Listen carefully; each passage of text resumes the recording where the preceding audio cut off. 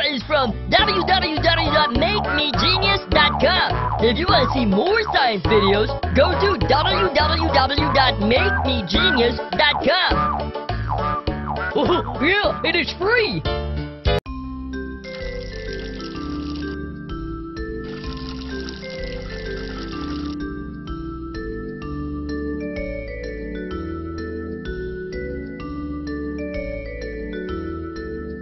So, you're wondering what is happening in pot 2.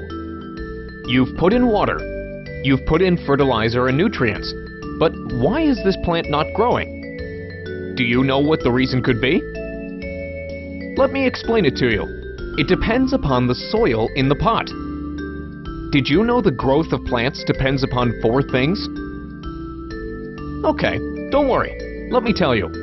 They are the amount of sunlight, availability of water, availability of air, and the amount of nutrients.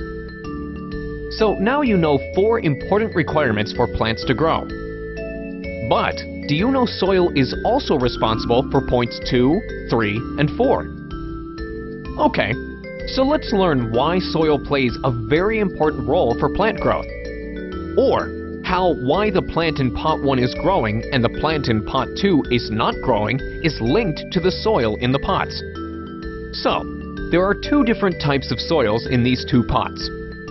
The soil in pot 1 is good for plant growth, and the soil in pot 2 is not good for plant growth. The soil in pot 1 helps plants to get water, nutrients, and air. But in pot 2, the soil is not good for these 3 things. But let me first explain the different types of soils. Do you know different types of soils? Okay, there are 3 types of soils: clay, sandy, and loam. You see these 3 jars? All of these jars have different types of soils. Let us learn about these 3 types. The first one is clay. The soil particles are very small and very close to each other. There is some space in between particles, and it can hold a lot of water, but very little air. Let's put some water in each jar. Now, take soil from jar number 1 into your hand. Grab it in your hand tightly. Now, open your hand. See how the clay soil holds itself tightly and doesn't break? So, it is tightly packed and holds the water. Now, see jar 2. It is sandy soil. Its particles are bigger in size and further away from each other. There is a lot of space among particles.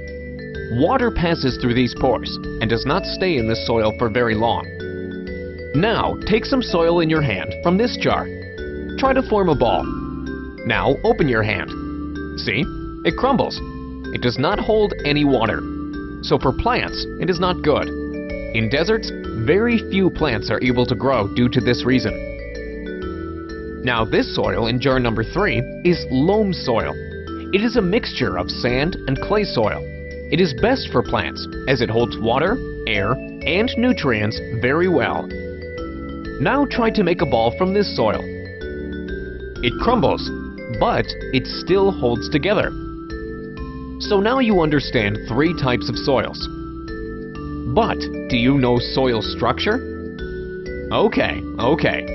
Did you know all plants grow on the top part of the earth? This is called soil. Soil has different layers. Look at this picture. Soil has 5 major layers. The top layer is made up of dead leaves and branches. The second layer is made up of some humus and small particles of minerals.